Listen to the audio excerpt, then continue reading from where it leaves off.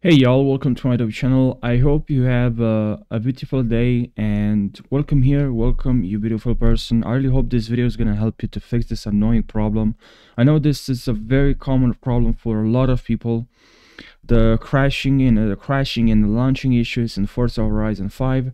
Make sure you check all my videos in the description of this video.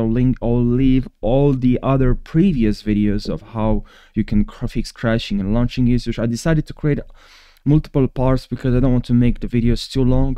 And now let's jump right in the video. I discovered a different way to fix crashing and launching issues in Forza Horizon 5. Let's say you already updated your drivers, your computer. You can also GeForce the experience also to update your I'll go through this very fast because I have other videos on that. I have multiple tutorials talking about this. So click on check for updates and install the latest updates, also Windows updates. And now you can also go here. I'll go through this very fast. Optional updates, and here check if there's any updates. Click on download and install.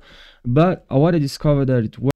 What I discovered, something that works very well and is important, is to ensure that you have Microsoft Visual C++ and DirectX End User Runtime Web Installer. Just click on the download button here, and here is the same thing. Just click on this link and click on install.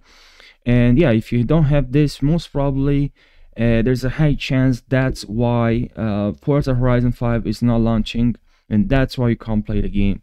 So I really hope, guys. Also, I'll leave the links in the description of this video, and that's the end of this video. I really hope this is gonna work for you.